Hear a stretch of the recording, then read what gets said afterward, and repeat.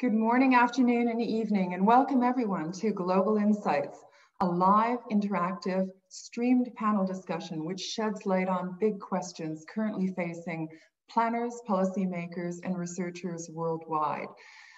Global Insights brings together leading institutions of international affairs from across the world, including Warwick University in the United Kingdom, the Balsillie School in Canada, Ritsumeikan University in Japan, the Centre for International Governance and Innovation here in Waterloo, Canada, the Institute for Strategic Affairs in Addis Ababa University, and the American University in Washington, D.C. Today's live stream panel discussion is entitled, Who Decides? Misinformation and Election Interference. My name is Anne Fitzgerald. I'm the director of the Balsillie School of International Affairs, and I'm delighted to be moderating today's panel discussion. There are many of you in the audience today. Thank you for joining us. If you have any questions that you would like to direct to the panelists, particularly during the latter part of the session, we would ask you to use the Q&A function on your Zoom panel, and we will direct those questions accordingly. Before we begin, I would like to start with a land acknowledgement. For those in the audience who are tuning in from outside of Canada, one of the actions we take to advance reconciliation between settler and Indigenous peoples is to reflect on the land in which we sit and the continuous process of colonization that deeply impacts on our work. The Balsillie School of International Affairs is situated on the Haldeman Tract, the land promised to the Six Nations that includes 6 miles on either side of the Grand River, which is on the traditional territory of the Attawandaron, the Anishinaabe, and the Haudenosaunee peoples. It is particularly important that we here at the school acknowledge the land upon which we are situated in all that we do. We are privileged today to host 3 very well-known experts on issues related to information, disinformation, misinformation, and election interference. Scott Koga-Browes from the Graduate School of International Relations at the Ritsumeikan University. After a career in television news production in Japan and in the UK, Scott Koga-Browes now researches Japan's journalism and mass media industries. He has a particular interest in visual communication in news images. Aaron Shull is the Managing Director and General Counsel at the Centre for International Governance Innovation. A practicing lawyer, Aaron Shull is CIGI's Managing Director and General Counsel, in addition to advising on a range of domestic, legal, and corporate matters. He has substantive experience in international law, global security, and internet governance. Jorhena Thomas, Adjunct Professorial Lecturer at the School of International Service at the American University in Washington, D.C. Jorhena has extensive experience in intelligence analysis, intelligence-led investigations, and in homeland security issues. At the American University, she runs a practicum course on disinformation that focuses on helping the US government entities address the evolving use of information warfare by nation states. She has recently co-authored a tabletop exercise package developed to help state and local election officials, technology companies, media outlets, and intelligence communities prepare for election-related disinformation that may impact their work in the coming months. Thank you all of you for joining us today. It's wonderful to have you particularly focused on such a timely and compelling issue. To all of you, I'd like to start with a general question about the terms misinformation, disinformation, and election interference. We hear about these terms very often in the news. What do these terms actually mean? How do these things differ from what is considered to be traditional political campaigning? So Aaron, first question to you, please. What does interference in elections generally look like, and how do foreign actors do it? Thanks, Anne. Great to be with you. There's probably 4 main ways that we should discuss. One is actually attacking the election infrastructure itself. And so that can involve a range of kind of surreptitious activity, but think about penetrating the voting system, the voter databases, mucking around with the IT infrastructure. That there's a whole range of tactics that I won't go into, but DDoS attacks and all that sort of stuff. Then you can actually have an attack on the campaign itself. And so this is the John Podesta thing, right? You actually hack the campaign, you leak emails, you try and undermine the efficacy of the actual campaign itself with a public release that's usually timed very strategically. You can also disrupt adjacent infrastructure. So think about going after state institutions. You could go after NGOs, media organizations, all with a view to just creating a bit of chaos around it.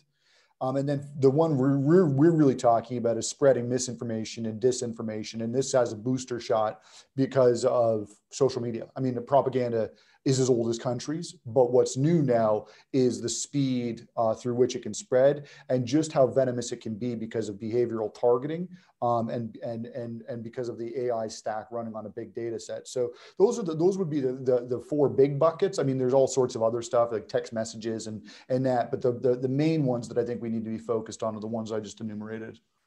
Thanks very much. Jorhena, over to you. Why these days are misinformation and disinformation campaigns so effective? Thanks, Anne. Great to be here with you all. So I think they're so effective for a few reasons. So the first is that basically they play to the core elements of our human experience. So they either play on fears that we have, they play on our desires or needs, or they play on the fact that we are not experts, that there's a lack of knowledge out there about certain issues. So for example, if we look at the disinformation and misinformation that has been very prevalent throughout this COVID pandemic, we see that it generally plays on one of these three core human elements. So our fear about what's going on, our desires and needs to be economically stable, to be healthy, to take care of our loved ones, or the fact that we just do not know a lot about this. This is new. Most of us are not, infectious disease experts. So we do have a lack of knowledge about what's going on. And so disinformation and misinformation can play to that and pull on some of those deep-seated emotions. Also, I think our ingrained biases help us to be susceptible as humans to disinformation and misinformation. And these types of tactics use flawed logic to appeal to these deep-seated emotions and deep-seated thought patterns. And so that's why it has been so effective. And I do want to note in relation to the elections that there is a surprising amount that is similar between traditional political campaigning in the US, as we've seen it over the decades, and misinformation and disinformation. They do have some things in common, which is a little unsettling. They both tend to use false and misleading information. They both a lot of times focus on villainizing the other candidate, the other party.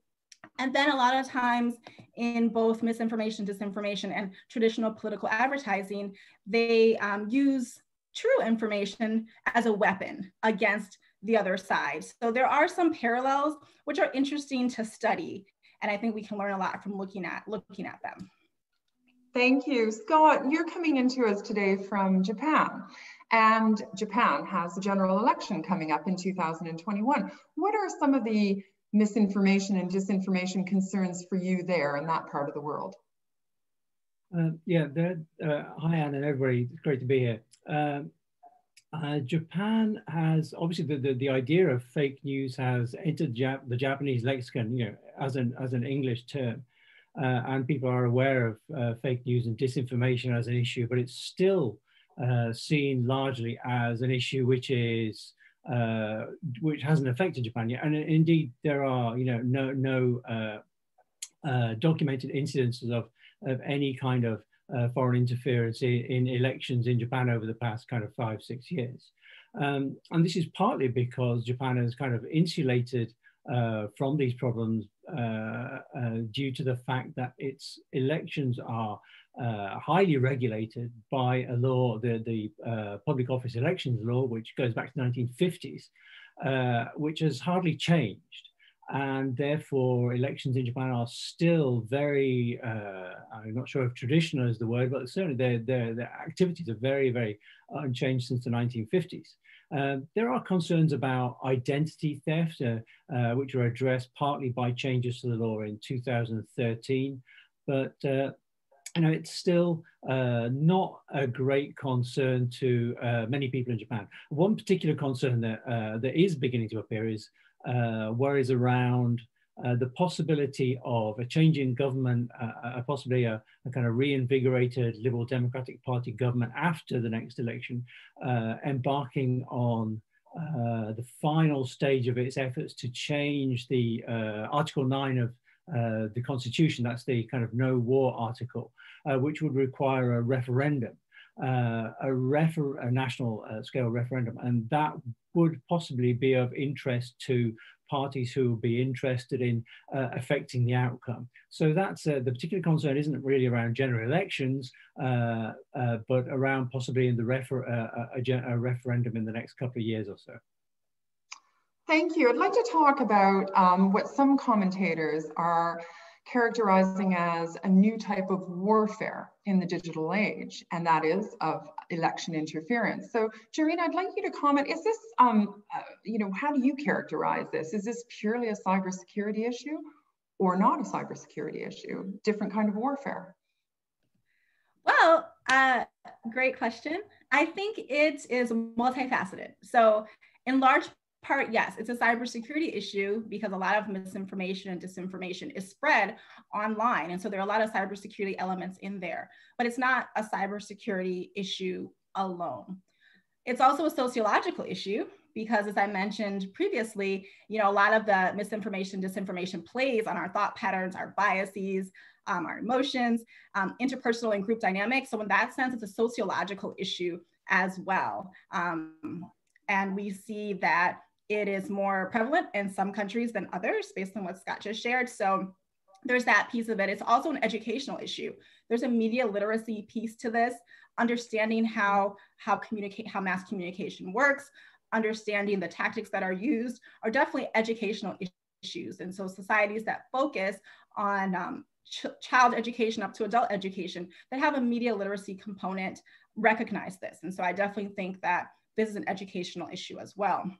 It's also technological, you know, the social media platforms, the AI, the artificial intelligence, the algorithms have a lot to do with amplifying this type of information. So there's a tech piece to that. And then lastly, of course, it's a democratic issue, you know, in terms of free speech, in terms of people being able to say, particularly in the US, you know, we're really big on free speech, First Amendment rights. You should be able to say what you want, whether or not it's true. So there's a democratic piece to that as well, and an ethical piece that needs to be explored as well. Thanks so much. Aaron, what are foreign actors trying to achieve by these tactics and in the light of this new digitalized warfare? Well, look, I mean, there's going to be different strategic reasons for different campaigns. And so in some instances, it could be to suppress a particular block of voters turnout in order to give a candidate a boost here or there. But I think maybe I'll confine my comments to what I've seen related to the US presidential election, because that's what's on everyone's mind. Sometimes the simplest explanation is the best, right? They want to sow chaos. They want to sow division, because if you can do that, then you can undermine the efficacy of that society, right? You can breed distrust. You can undermine confidence in democratic institutions. And sometimes that's enough, right? You don't need to do anything other than that.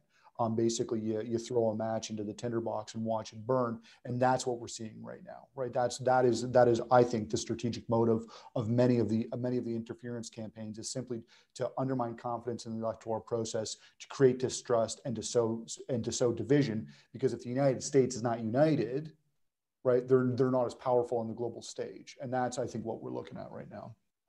Great, thank you. Scott, over to you. You're in Japan. It's a developed country. It's a democracy with a vital public sphere, located in a very strategically, geostrategic place in the world, particularly politically located between the US and China. Why are we not seeing any of these issues and challenges and problems happening there? Well, as Aaron and Jorhena just mentioned, it's a multifaceted problem and an issue, partly a sociological one, as Jorhena mentioned. Another issue that probably differentiates Japan and makes it, let me see, a less appealing target to anybody who might want to try to exert this kind of influence, given the tools that are being used that we know about already, well, partly the very rigid legal framework about political campaigning that I mentioned previously, but also we have to acknowledge that the profile of social media use in Japan is quite different to other countries, which makes it, I wouldn't say more resilient, it's resilient by chance rather than anything else, rather than by design. But so for instance, nobody's mentioned Facebook yet, but Facebook usage in Japan is relatively low. Only about 5% of internet users think of Facebook as a news source. If you contrast this with the US, where close to 40% of internet users consider Facebook a news source, that obviously makes it very, very different. People who go online, information seeking activities online in Japan tend to be focused on aggregators. So news aggregators like Yahoo News and Line News tend to be where people go. And those are not algorithmically driven, they are human driven, they are human editors, which makes them inherently more kind of resilient when it comes to dealing with the kind of challenges that news organizations around and societies around the world are facing at the moment. Thank you. Jorhena, the US election is next week. It's on everyone's minds. The stakes have never been so high, and there is concern, widespread concern, that the outcomes for the election may fall prey to misinformation and disinformation campaigns. So please, could you tell us where this disinformation and misinformation is coming from in the US context? Is it from international sources? How much, if any, is it from domestic sources? Yes, thanks for that, Anne. So I can't say exactly, but I can say for sure that both are influencing the election and both are problematic. So we tend to, particularly after what happened in 2016, we tend to focus on the foreign interference because it's intriguing. It has these global implications. We feel violated. We feel indignant that another country, another government may interfere with our elections by misleading us or manipulating the public discourse. And so that is what gets a lot of the attention.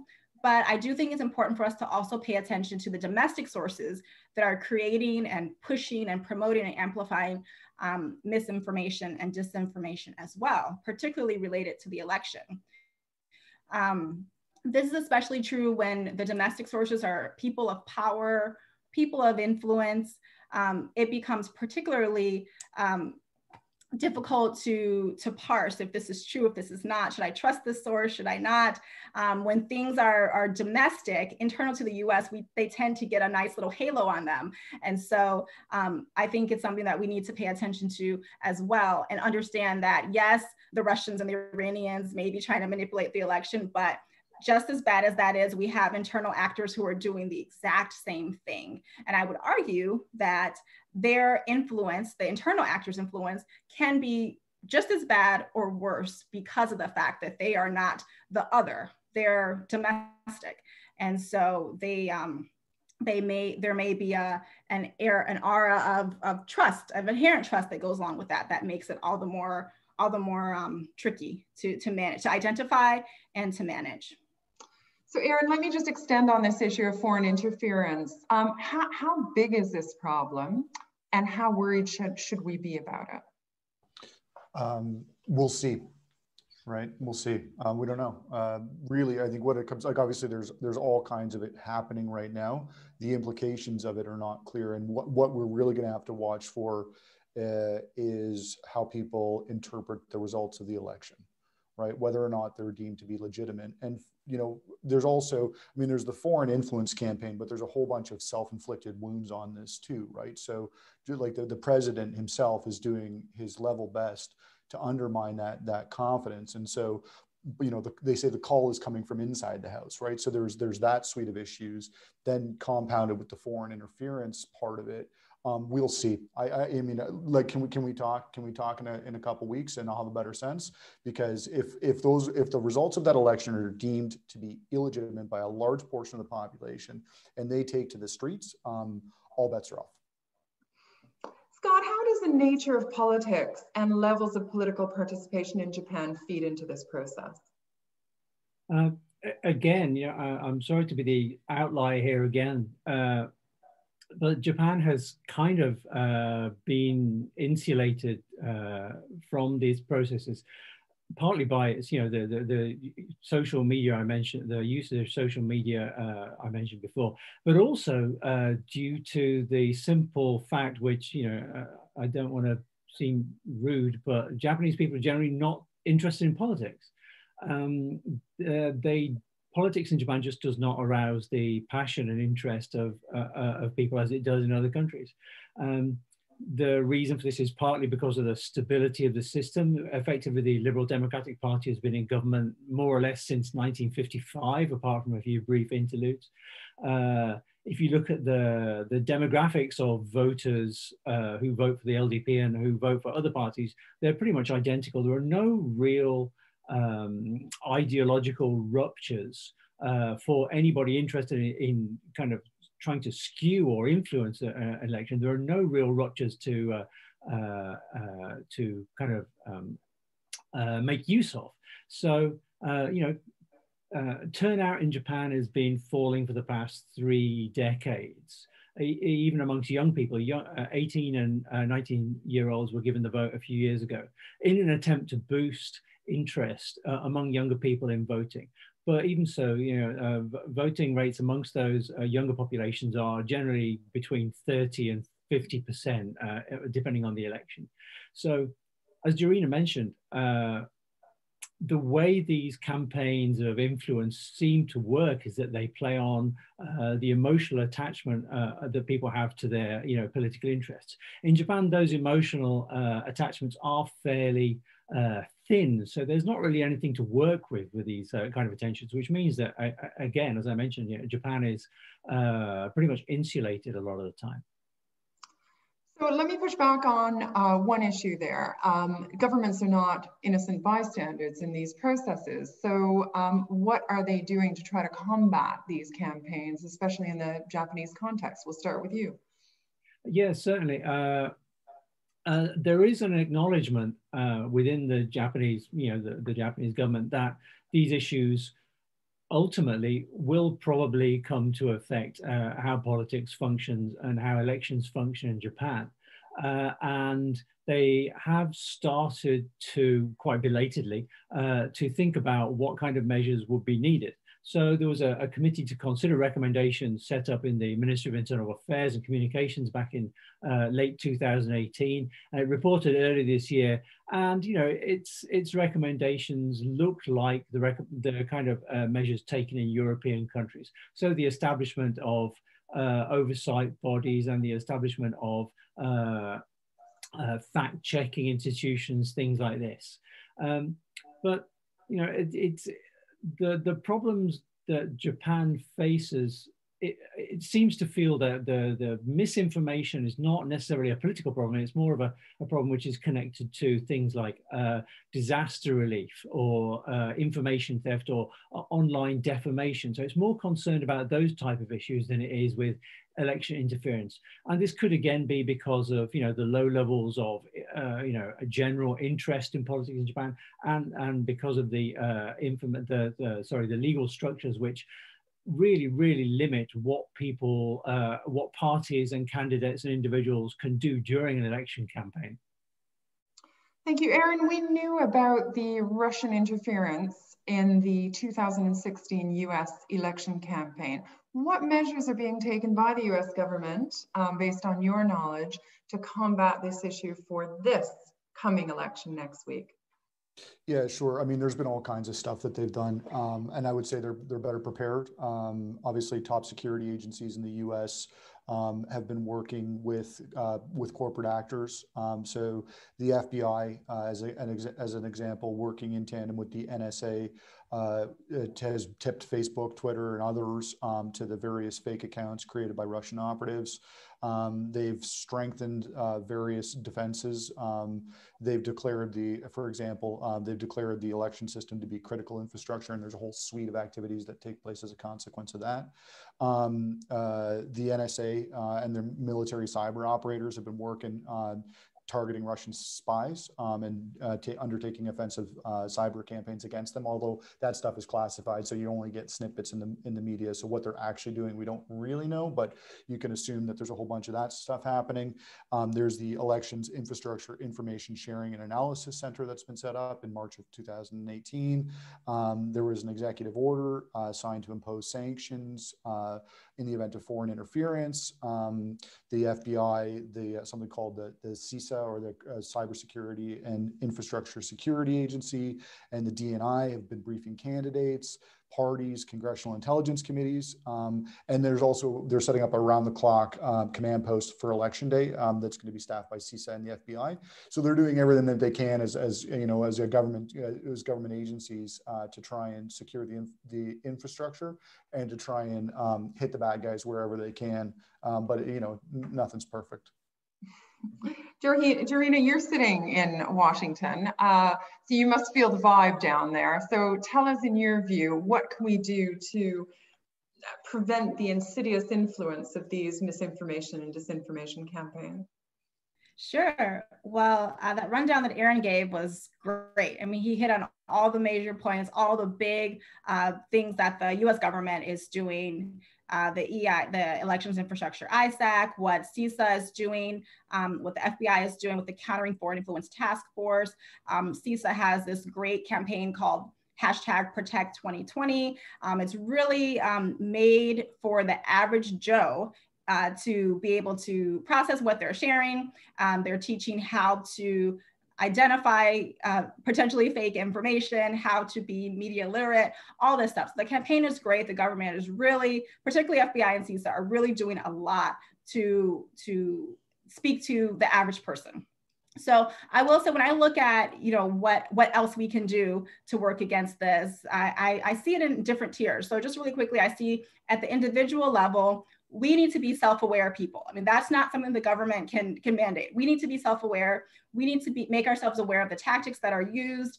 We need to become healthy skeptics of what we read and what we watch, and get into the habit of checking our information. So that's what I think on an individual level we can do. As for what the governments can do, in addition to what Aaron has shared, I think that the US government can take a page from the book of what Finland has done and invest in media literacy throughout the educational system on a regular basis. So not just when elections come around, but have media literacy in some capacity be baked into our educational system. I think that would really help, so we can have a populace that's better steeled against bad information. I don't think that's a magic silver bullet, but I think it can help for some people, not everyone.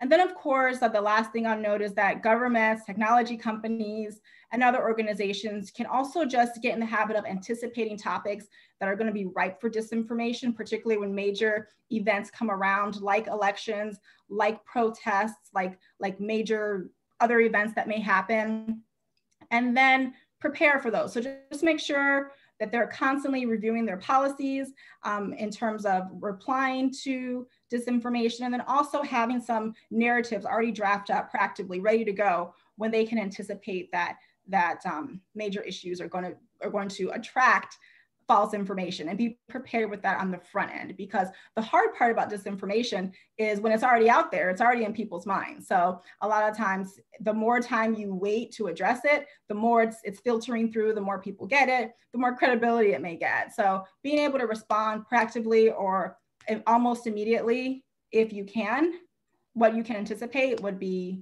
helpful. Okay, so it's not an exaggeration that this election interference risks undermining democracy. And our democratic society is really resilient enough to withstand these effects. So Scott, I'd like you to comment, if you will, on what happens with levels of trust across social institutions and media across Japan. It seems as though we've got some good practice and positive lessons to learn from Japan. So anything you can share on that front would be helpful. Yeah, it's strange. When I was making my notes for this, I kind of facetiously noted down that perhaps not caring so much about politics is the answer. Certainly there is I mean, the picture I get of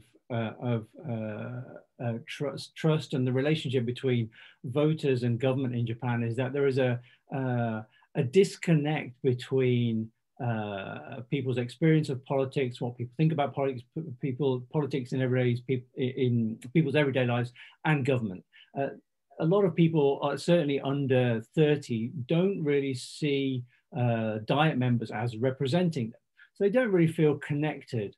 They don't generally know a lot about policy. They don't really feel kind of passionate about issues that translate into policy discussions within the government, which tend to be, very, very dry, very, very bland for most people. In addition to that, a lot of people don't really see the government in Japan as having responsibility for areas that is quite surprising. The ISSP survey last year compared people's thinking around in countries around the world on the role of government in various issues, so for instance, in promoting gender equality or dealing with unemployment. And it's shocking almost to see how what a small proportion of Japanese respondents regard those as being somehow the responsibility of government. So there seems to be a quite a disconnect between people's everyday lives and and the actual governing of the country. In terms of mass media, I think Japan is similar in an exaggerated way, if you like, to lots of other countries. People still get most of their information about politics from the traditional mass media. So newspapers are still very, very strong in Japan.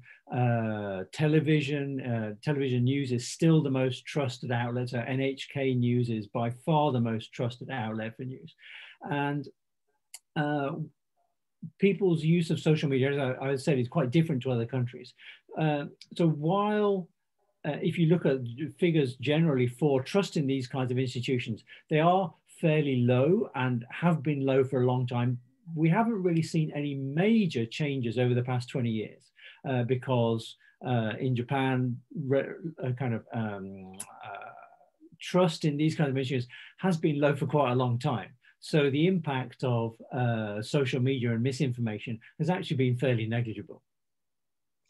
So Jorhena, we've seen misinformation and disinformation in US elections for decades, right? What is so different now compared to former years?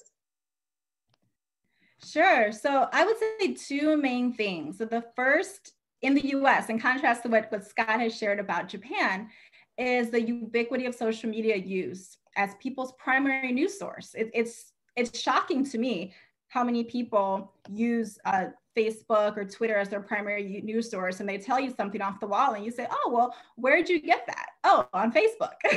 So as though they were citing a primary news source. And so I use that example to say that I think that's the case with a lot of people here.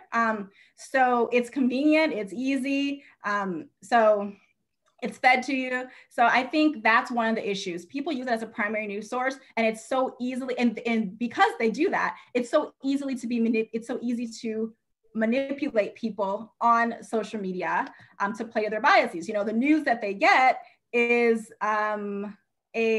built by algorithm. It learns from what they've liked in the past, and it feeds them more of that. So that's one.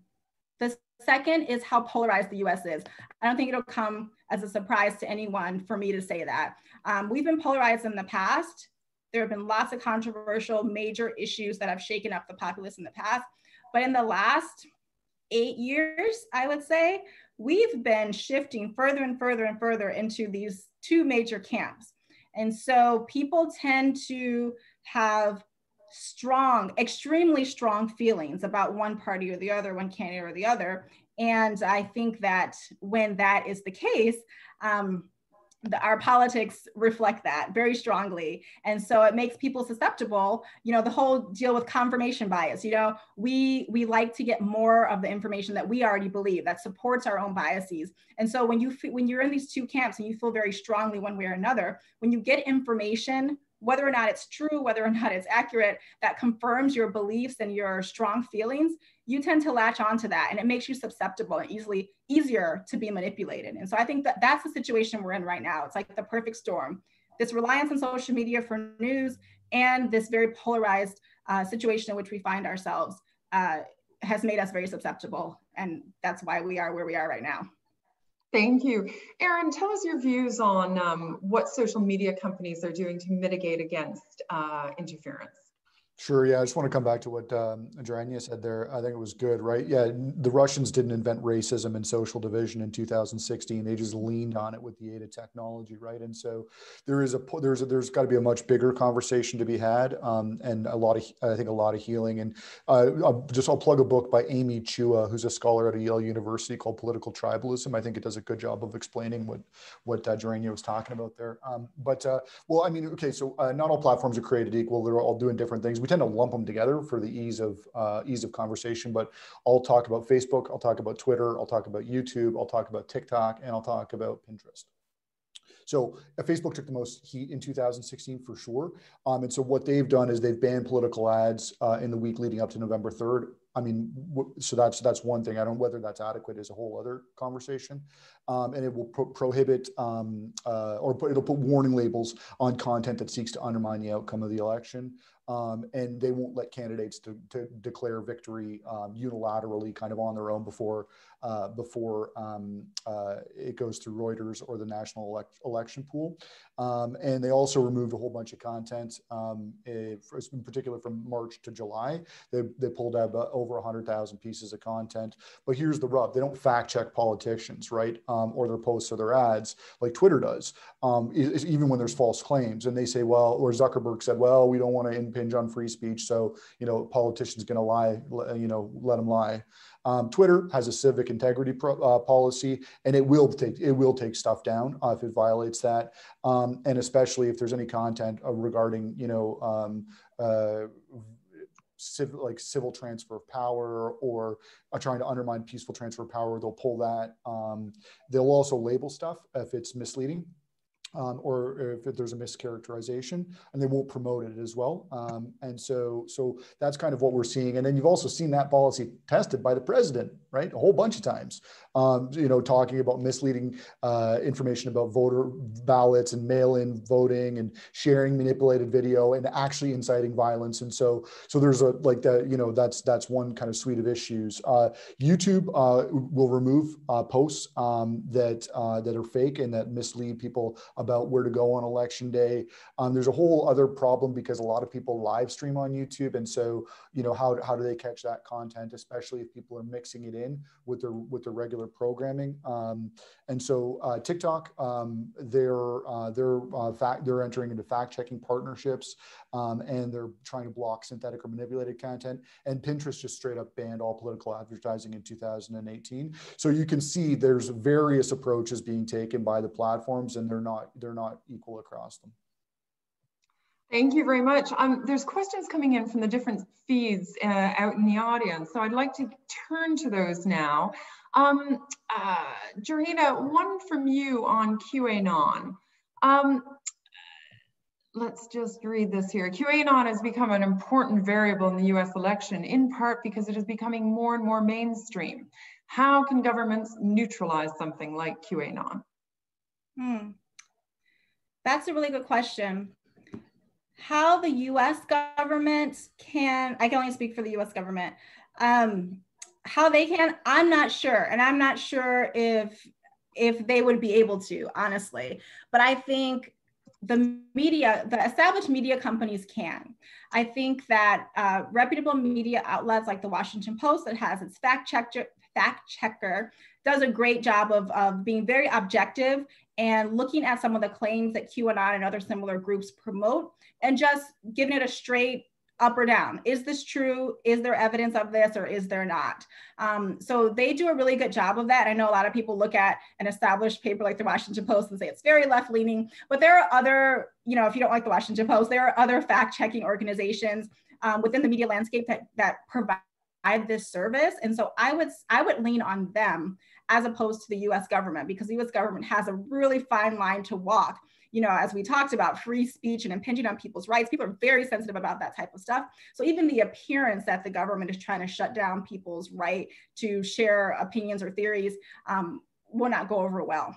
So, but I think the media has a good part to play, particularly with bringing true facts to the public discourse to debunk some of the QAnon theories that are being promoted out there. And it is dangerous because it is becoming very mainstream. I think we just saw a candidate, I think it was in the state of Virginia, who was elected, who has openly promoted these QAnon theories. So I think the media has a big part to play and can help with that.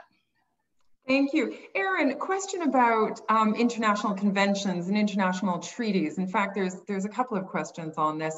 Do you foresee the likelihood of such a convention or treaty being convened by the international community against disinformation and misinformation, just in the same way that we've seen these things on address issues like climate change and other issues of global concern?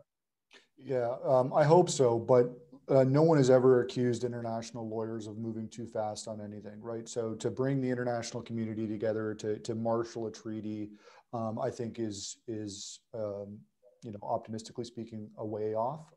What I think will be more likely is looking at countries that are working in collaboration with one another to set up comparable regulatory structures, because at the end of the day, an international treaty binds countries, but those countries then have to enact domestic law, right? They have to receive those international obligations into their domestic system. I think we'll see that a lot more informally to start things out. And there's some work that CIGI has been doing with something called the International Grand Committee of Parliamentarians. That might be the there's a seedling there that could bloom into something else. But the idea of a comprehensive, full stop disinformation treaty proceeding at the global level is just not, especially too when countries are purposely doing it, right? They like the ambiguity. The Russians love the ambiguity, right? They're not going to sign on to a treaty like that, right? So geostrategic interest, when you talk about international law, you can't divorce it from international politics.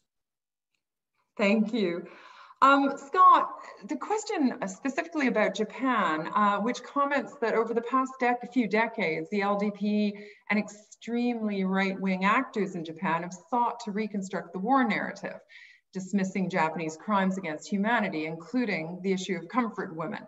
So in your view, the question is misinformation, disinformation not an issue in terms of right-wing revisionist Japanese politics, playing upon Japanese apology fatigue? It probably is, and that's the one area where Japan does have a let me see a misinformation, disinformation problem. It's around activities of organizations like the what's called the Zaitokukai, which is a kind of right-wing anti-Korean organization, and a lot of these, revisionist movements and are related to Japan's feelings towards Korea and towards its neighbors, and trying to, reassess or review or change views on Japan's wartime responsibilities. So yeah, that is where Japan's kind of online what's the word? It's not quite QAnon, but it's where Japan's online problems is in that kind of area. I mean, I'm sorry, I'm not an expert on that, but that's certainly a concern for people looking at Japan's online communities. Great, thank you very much. Jorhena, back to you on Instagram, if I may. This is, for some of the members of the audience, another platform where a lot of misinformation and conspiracy theories spread, especially amongst young people and women. So as the owner of Instagram, what is Facebook doing about this in your eyes?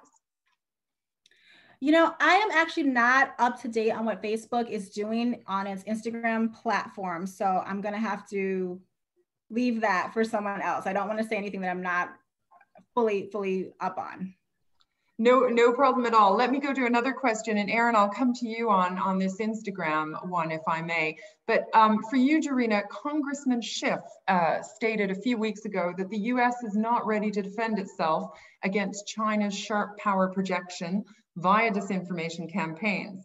And even more recently, President Xi signaled that he was unwilling to tolerate further US hegemony in his nationalistic 70th anniversary of the Korean War speech. Should we be looking out for Chinese interference in this and future elections?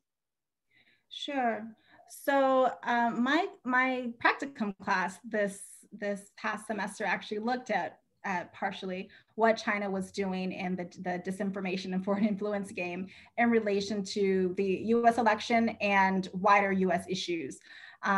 So China has some somewhat sophisticated disinformation campaigns going on, maybe not as sophisticated as what Russia has done, but nonetheless, something to look at. So I would say yes, I think that China is a country that we should not take our eye off of at all. China has very long-term strategic goals and is using a lot of different tactics to achieve those goals. And I think that using disinformation tactics and manipulation campaigns is one of them. And so I definitely think that we should continue to look at, and I know that our intelligence agencies are continuing to look at the strategies and tactics that China is using in this realm. Thanks very much. Scott, could you comment on the following question? Is debunking misinformation actually the most effective way to counter it, especially in a highly polarized and emotional political environment? What happens when facts don't seem to matter to people? That's a really good question. It's kind of fundamental, isn't it?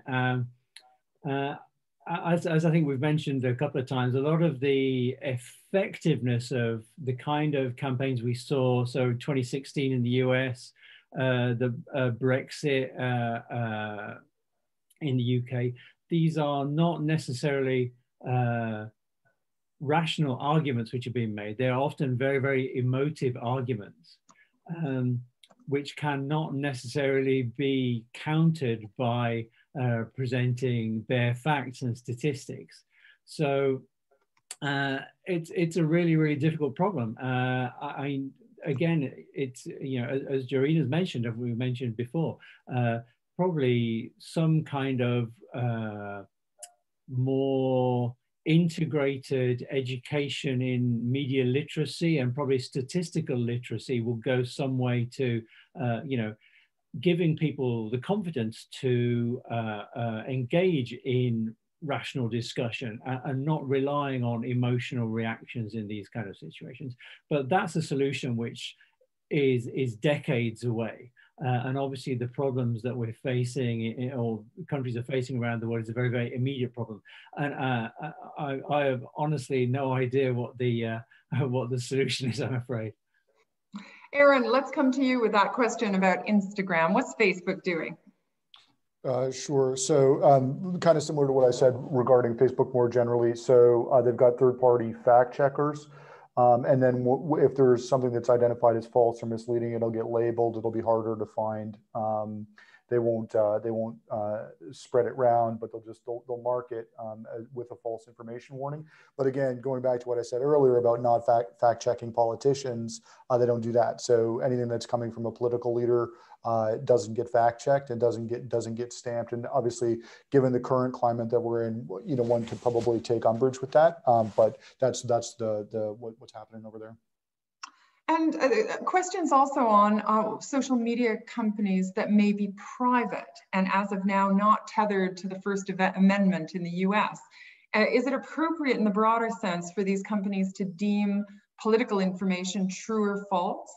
So the concept of fact check is also not immune to disinformation. For example, if a politician says outrightly, there were 1,500 instances of something, but there were only 1,400 instances, would that not be true enough? So given that, in your eyes, Jorhena, is there a movement to build up a set of standards for what constitutes true? And if not, what could form the conceptual basis for such a standard? Well, short answer, I do not know. I mean, because nothing's going to be foolproof, kind of going back to what Scott said, nothing's going to be foolproof, because as long as you have people who are reacting to or susceptible to emotive type of content, they're not going to be swayed by anything. And so even if you have a nice set of airtight standards, there are going to be ways to get around that and say, but, or, we have this concept of whataboutism, here. So I think that setting a standard for what's true and what's not is going to be hard, if not impossible, in this particular case. But I do think the social media companies do have some type of social good responsibility, just like we talk about companies in general, that they have a social responsibility component to their work to give back to the communities that they take from or that they benefit from. I think social media companies do as well. So I think that it behooves them to try to come up with some sort of loose standard, but to try to come up with an airtight standard across the board for any type of speech is going to be difficult, if not impossible. So I don't even think it's worth the effort to do so. Thank you. Scott, question coming in about Japanese culture in particular. What is the role of print media, newspapers, journals, and magazines in Japanese society today? Do they play a role in shaping public awareness in Japan, more so than they do in the US? Does that shape the nature of its elections in any way? Well, I think if you compare circulations of newspapers, the actual physical newspapers, so dead tree newspapers in the US and most European countries, Japan is still a huge newspaper country. Circulations for the biggest dailies are in the kind of 5, 6, 7, 8 million, which is, still far greater than most Western European countries. And they are widely trusted. I mentioned before that NHK, the national broadcaster, the news service, is the most trusted news source in Japan. But after that, the Yomiuri newspaper, the Asahi, the Nikkei especially, are very, very broadly trusted. And although they are often described as being, the Yomiuri is more right-wing, the Asahi is more left-wing, etc., etc. The space between them, if you like, the kind of degree of polarization in Japan is very, very small, and they are generally generally seen to be trustworthy, partly because they don't have a very, very strong political flavor to them. This is unlike a lot of the magazine press, the weekly news magazines, which are a kind of mixture of more trashier stuff, along with some really, really excellent journalism, which makes them very, very strange and embarrassing to buy. But the print media in Japan is still relatively strong, I think, certainly by comparison to my home country in the UK, and I think in the US as well. Thanks very much. Aaron, a couple of questions coming in on examples of digital media strengthening the democratic process and strengthening democratic elections. Could you give your thoughts on that? Yeah, sure. I mean, I would say this, the amount of information that's available to the electorate now has never been higher. Their ability to understand and learn about issues has never been higher. And the facility with which they can access that information has never been higher. And at the end of the day, there has to be a conversation about individual responsibility here, right? I think we talked about the frailty of human psychology and, behavioral nudging and all of that stuff. So I don't discount those things. But at the end of the day, the individual has to walk in and cast a ballot. Right. And so there's that is the power that comes with democracy, is your ability to decide, is your ability to choose. And that is both the best part and the worst part about democracy. But it comes down to individuals. And so I would say, in terms of strengthening the civic discourse, the answer is that we now have access to all the relevant information at our fingertips. It's really just up to the individuals whether or not they decide to learn for themselves and whether or not they wish to cast a ballot based on based on that information and that analysis. Thanks very much. Jorhena, there's questions about how historians might describe this era of disinformation, election interference in the future. So in your view, what will the footnote read? The footnote will read, it's amazing that we're still here. I don't know, that's such a creative question. I think that looking back on this era, we're going to see a lot of stuff that we can't see right now, that we're right in the midst of it. And so I think historians will have the benefit of looking at all of the macro and micro issues that were impacting this era right now. And so since we're right in the middle of it, it's hard. It's hard for me to say what that footnote would say, but I do think it would be something very comprehensive, and something probably a little dark. And hopefully historians, 20, 30, 40 years from now will be in a much better place in terms of public discourse, in terms of media literacy, and in terms of the democratic process. Thanks, Scott. Quick question, quick answer on this, if you can. Questions about how is Japan viewing the whole U.S. elections, and what's the general view out there? I can only speak as a TV viewer and newspaper reader, but yeah, I mean, Japan is always keenly interested in the outcome of American elections. America is Japan's primary strategic partner. And so who is in the White House is a vital interest.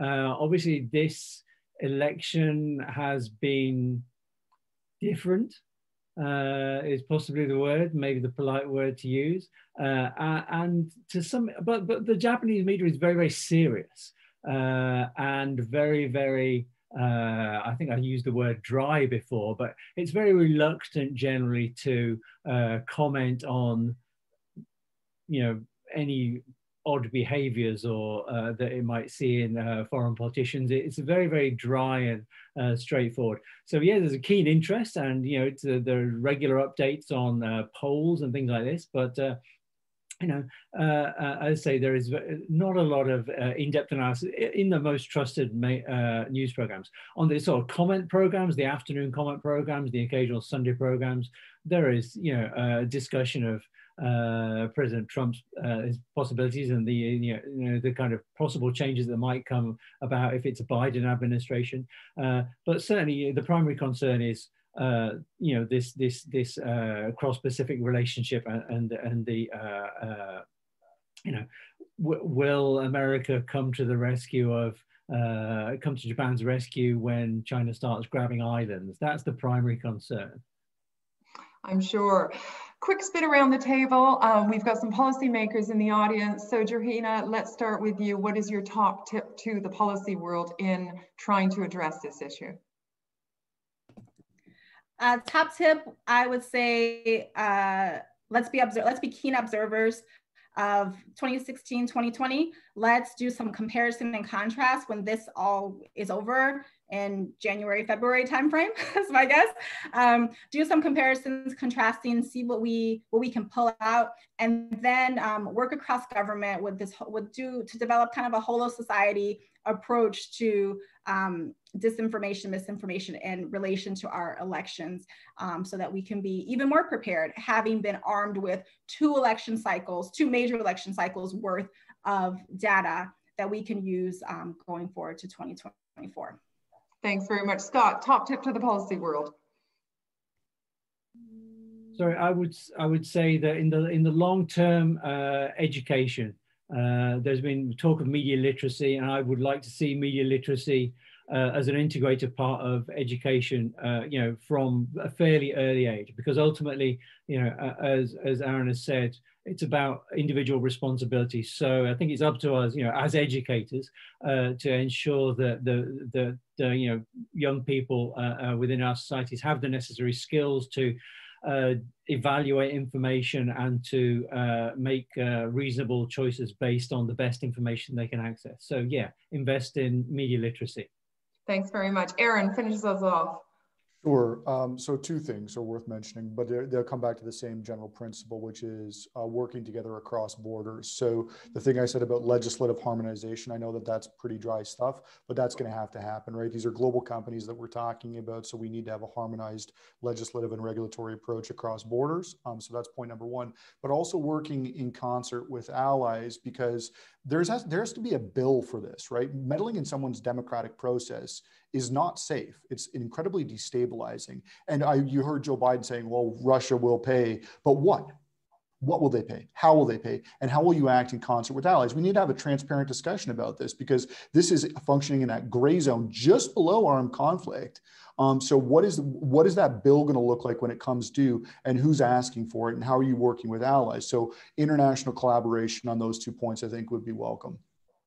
Thanks so much to all of you. It's been a fantastic session, timely issue indeed. And in fact, next week at the same link, same time, and same thing, we have a very timely topic entitled The Global Impact of the US Election, with international commentators. Please join us, and please join me in thanking these 4 terrific panelists. Thanks very much. Take care and stay safe.